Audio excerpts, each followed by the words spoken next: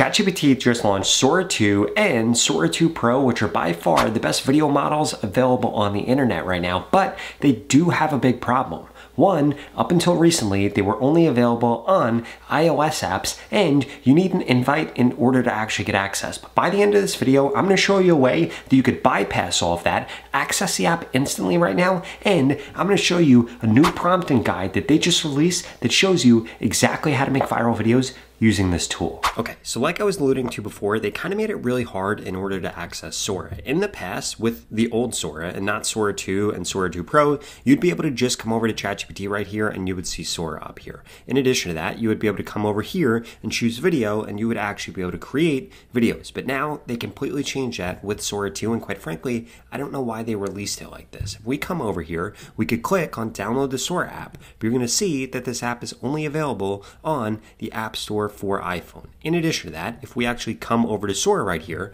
because I did get access to it, if we come over, the only way that you will be able to get access to this is if you come over here and find somebody with an invite. Now, as you can see, you only get 4 invites, so it's really hard to actually get one, but there is a workaround for this that's going to allow you to access Sora immediately, and you can also access Sora 2. That workaround that I'm talking about is using Abacus AI, and this tool right here is absolutely insane because it will allow you to access every single LLM, every single model that exists. In addition to that, all of their different functionality. So if you sign up for Abacus, you come over here to more, you click on video generation, what you're going to notice is you can actually come over here and you can access every single video model that exists. You can use Sora 2, you can use Veo 3. If you're using Sora 2, you can even come down here and you can change to use Sora 2 Pro if you wanted to. In addition to that, as we could see, if we cancel this out really quickly and we come back over into more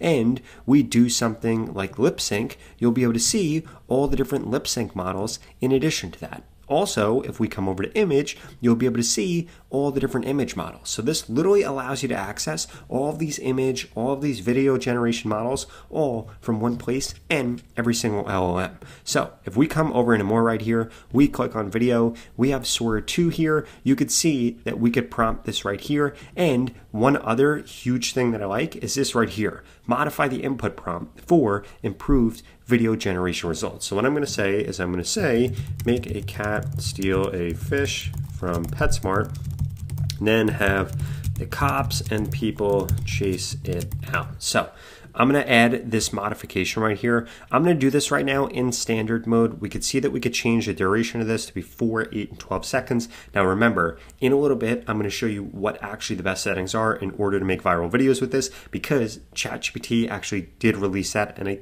think it's going to surprise you. But for the sake of this, we're going to click on 4 seconds. For resolution, we could come over here and change this if we wanted to, but I'm going to click on generate right here, and then this is what actually happens. This goes through, this accesses Sora 2, and this allows us to actually generate a video here, and then I'm going to show you what it looks like. Okay, so this is still going through and creating this video, but quickly, I did want to show you this other thing that you get access to. So if we come over here into tools, we could see create images, and we could describe on Gemini what we want to create. For example, create an image of me as a superhero. Now this is going to go through and do that so long as I actually upload a selfie here. So I'm going to come over here, I'm going to come into my files, I'm going to grab a headshot right here, and then I am actually going to upload this in here, and it is going to turn me into a superhero right here. Now, I could also do this same exact thing inside of this using the same exact model, but with a few added on improvements. So if we come over here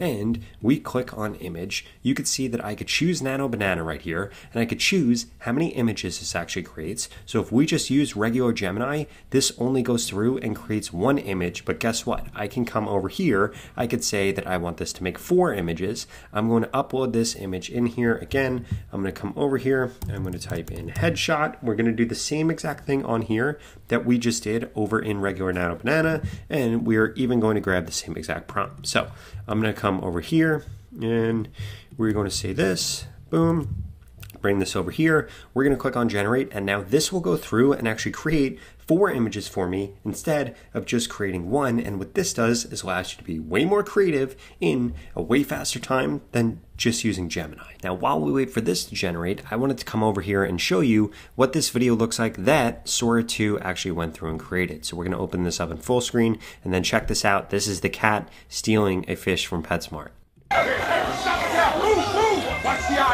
So as you can see, that's pretty amazing. It even has the cat running into somebody. So it's got the cat, it's got the bag, it's running away, which is pretty nuts. And again, these videos are going viral all over the internet. I'm sure you've seen it on Instagram, TikTok, Facebook. In fact, you might not have even realized that a lot of the videos that you're seeing now on social media aren't even real. And if we come back over here to Nano Banana, we could see that again, this generated 4 images of me instead of using just regular Gemini that only created 1. Now, before I walk you through exactly how you should be crafting your prompts in order to actually make viral videos with Sora, I wanted to remind you that you could go to the pinned comment below to get started with Chat LLM today so that you can access both Sora and Sora 2 Pro without an invite or without the iOS app. Because without having 2 of those things, you're not going to be able to access this, and that just closes this down to a lot of people that should be able to use this technology because it's the best video AI tool that's ever existed, and it's helping so many people go viral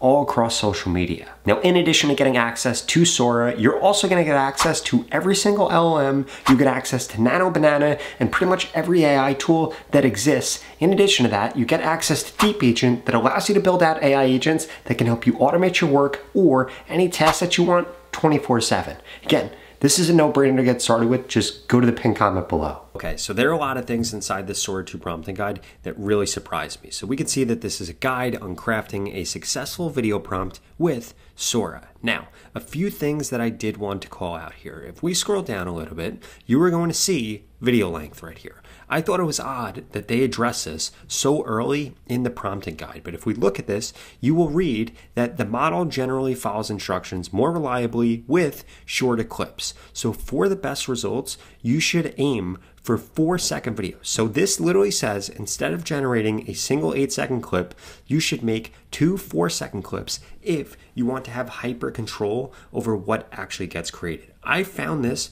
to be very interesting because again, you can make 8-second videos, you can make 12-second videos, but there are even some tools that let you make longer videos, but it actually shows in the prompting guide that shorter videos are what work best and will yield you the best results. In addition to that, they go through prompting anatomy right here. So we can see right here a few different rules. First, shorter prompts give the model more creative freedom, so you will have more surprising results. If you give a longer, more detailed prompt, it's going to restrict the model's creativity, but it's going to follow your guidance better. So essentially what this is saying are that longer prompts are going to be better, and then it gives us a actual prompt right here so that we could try this out. I'm going to grab this and I'm going to come over here. I'm going to open up a new chat and I'm going to put it in here so that we could easily see it. So this is an example of a short prompt. In a 90s documentary style interview, an old Swedish man sits in a study and says, "I still remember when I was young." So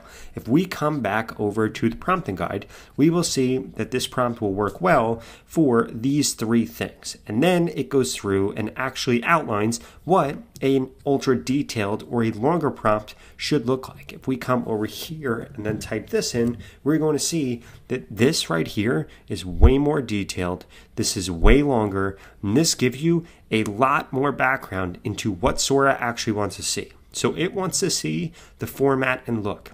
It wants to see the lens infiltration. It wants to see the grade and palette. It wants to see the lighting and atmosphere. It wants to see the location and framing. It wants to see the wardrobe, props, and extras. Then in addition to that, it wants to know more about the sound, more about the optimized shot list, and the camera notes. And then on top of that, finishing, and that's about it. So there are literally like 7 or 8 different segments and different features that need to be added in here. And again, this really surprised me because I didn't think that you needed to prompt Sora in such a long way. And think about this. This is literally just for a 4-second video. This is the type of detail that you need to be bringing into this if you want this to actually give you really good responses. In addition to that, a few other things that I thought were pretty interesting were that you need to give it visual cues in order to actually steer the look, and then it goes through and shows you what a weak visual cue looks like and what a strong visual cue looks like. In addition to that, control the motion and timing. So basically, you can control everything about a video with this. You can choose the visual cues, the motion and timing, the lighting and color consistency. And on top of that, this right here brings up a really good point. So if you want to have really large control over something, you shouldn't just be prompting it to actually make something. You should be giving it an image and then prompting it about what the image should actually be doing. In addition to that, if we come down here, they also give us some really good feedback into how to actually regenerate things. So let's say that we have this original video right here and we wanted to change this person to orange. The best way to do that would be using the remix feature, not to actually go through and try to develop a prompt in order to make him orange. So what this is telling me is that using the remix feature is a way easier way to change things, that you need to make sure that you're focused on shorter content, and that you need to make your prompts way longer than you're probably making them right now. In addition to that, at the bottom of this, they do give you a bunch of different prompt templates and examples for how the structure should actually look, which I think is incredibly helpful here. Now, I'm going to put the link to this in the description of this video. I think that it's really important that you check this out. And something that I think would be really cool is if you actually come over here, and you could do this in Deep Agent, you can come over here and you can get this to create a chatbot for you. So if you click on chatbot right here, guess what you can do? You could actually upload this Sora prompting guide into this chatbot, and then it will make a chatbot for you, which you'll then be able to access from Chat LLM. And if you come over here into custom bots, you will be able to see exactly what this looks like. You'll be able to click into this, and then what this will actually create is a Sora 2 or Sora 2 Pro prompting guide that you say, hey, I want this right here, and it spits out exactly what the ideal prompt should look like in order to get the desired result that you want. Now, if you enjoyed this video, I'd strongly suggest you check out this video right here that walks you through using a brand new AI agent that you can set up to work for you 24/7. If that sounds interesting, I'll see you over there.